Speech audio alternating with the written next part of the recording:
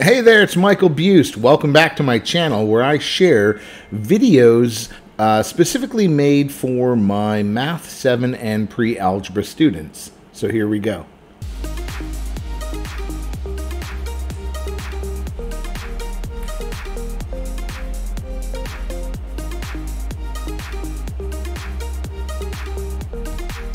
All right, another DATH joke before we get started.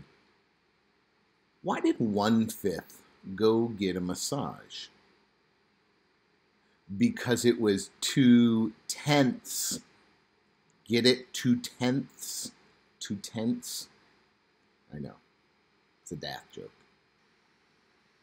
In lesson 3.2, adding integers, we're going to look at one way that we can think about adding integers and what happens when we add integers. And then in another video, we're going to look at a different strategy. I want you to get a kind of understanding of how both of these strategies work and then use the one that works best for you. Just a reminder to you that our essential question for Chapter 3 is what happens when you add, subtract, multiply, divide integers? And then our mathematical practice or mathematical behavior is going to be construct an argument. So we will focus on those two things throughout this chapter. Lesson 3.2, adding integers, on pages 203 to 210. We're going to start off by adding integers with the same sign. Now, there's a couple of things to just kind of realize when you're doing this. Think about if the integers are both positive, then the sum is going to be positive. For example, 7 plus 4. That's going to be 11. Now, if both integers are negative, the sum is going to be negative as well. So in the other example, we have -7 plus -4. That's going to give us a larger negative number, or -11. So in example 1 on page 204, notice that both of my integers are negative. And so since both numbers are integers are negative, I'm going to have a negative sum. And then all I need to do is add the two values. So 3 plus 2 is 5. So -3 plus -2 is -5. In example 2, once again, both of my integers are negative numbers. So I have a -26, and I'm going to add to that a -17. Well, since both of them are negative integers, my sum will also be a negative number. It's just going to be a larger negative number. So then I just need to take 26 and add 17 to it. So 26 plus 17 is going to be 42. Now it's your turn to try 3 problems A through C on page 204. Pause the video here so that you can come back in a second or two and check your answers with me. Problem A, I'm going to have -12. In problem B, I'm going to have -14. And in problem C, the sum of -14 plus -16 is going to be -30. How'd you do? So this time we have something that's a little bit different. Now we're going to add integers with different signs. The sum is going to be positive if the absolute value of the positive number is greater than the absolute value of the negative number. So here's an example. 7 plus -5, that's going to equal +2. Well, I know it's a positive number because the absolute value of 7, which is 7, is greater than the absolute value of -5, which is 5. Now, if I had, in this other example where I have -3 plus 10, I'm still going to have a positive sum because the absolute value of -3 is going to be less than the absolute value of 10. In example 3 on page 205, I want to find the sum of 5 plus negative 3. Now, before I even do that, I want to figure out what the sign of my sum is going to be. Well, the absolute value of 5 is greater than the absolute value of negative 3, so my sum is going to be positive.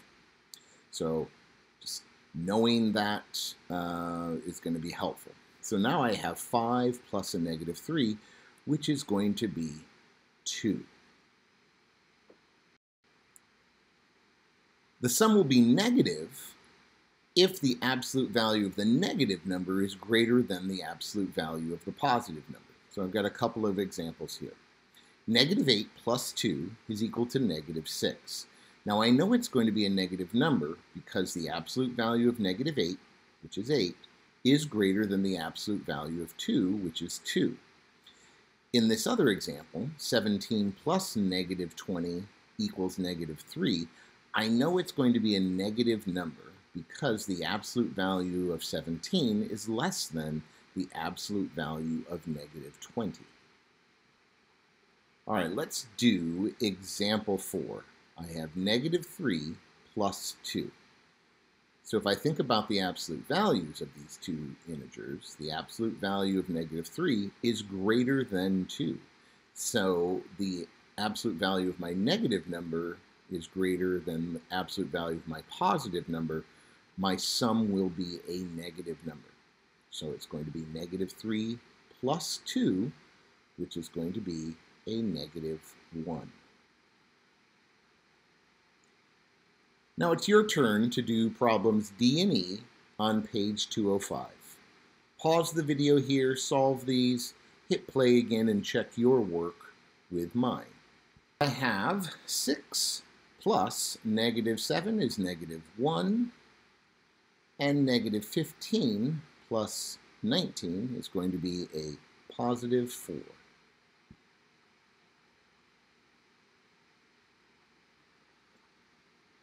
In these next three examples, I want to use a number line to show what the sum of both positive and negative numbers are. So in this first one, I have positive 7 minus 7. So if I use the number line and I go 7 units in a positive direction, then it says to go 7 units in a negative direction. And so I'm going to end up back where I started, which is going to be 0.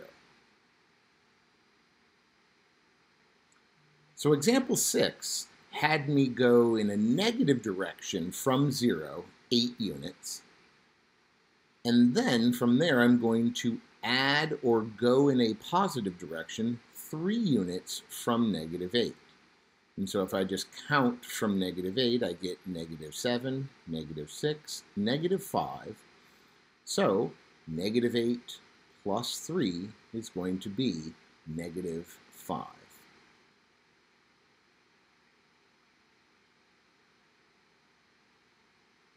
All right, in example 7, I'm going to go 2 units in a positive direction. But notice I can go 2 units in a negative direction from that third integer. And that'll get me back to 0. And then I still have to go 15 units in a negative direction. That's the one I still have to go in that negative direction. So from 0 to 15 units in a negative direction, I'm going to end up at negative 15. So 2 plus a negative 15 plus a negative 2 is going to be negative 15. Now it's your turn to do problems F through H on page 205. Pause the video here and then work out the problems and then come back to the video and see how you did. From F, I have a sum of negative 2. Problem G, I have a sum of positive 5. And then in H, I'm going to kind of combine some of the integers. So I have negative 14 plus a negative 6. That's going to be negative 20 plus 6, which is going to be a negative 14. So get yourself prepared for the following class period. I would like for you to work on problems 2, 4, 6, and 8 on page 207 and problem 12 on page 208. Make sure that you take a picture of your work, you upload it to Classroom before the start of our next class period so I can give you the appropriate feedback that you need, and then that'll help us determine where you're going to work during that class period. See you then. And don't forget, if you like this video, make sure you hit that thumbs up and subscribe for more math tutorial videos.